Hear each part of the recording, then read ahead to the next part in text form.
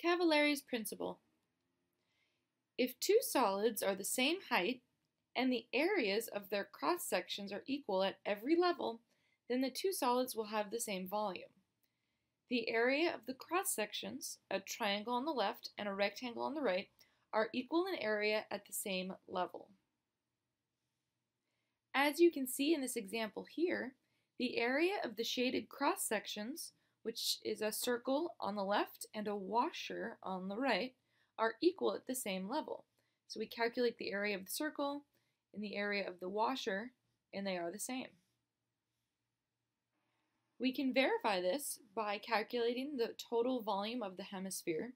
We find that it's 2/3 pi r cubed. And then here we have this cone that's inside of this cylinder, and we can calculate the volume of the cylinder, subtract the volume of the cone, and we also get 2/3 pi r cubed. Which solid has the greatest volume? Remember, volume equals base times height. Actually, they're all equal in volume.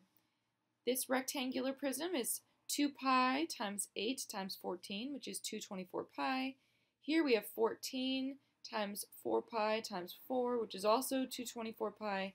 And over here we have the area of the circular base, which is pi times 4 squared times the height, 14, and that's also 224 pi.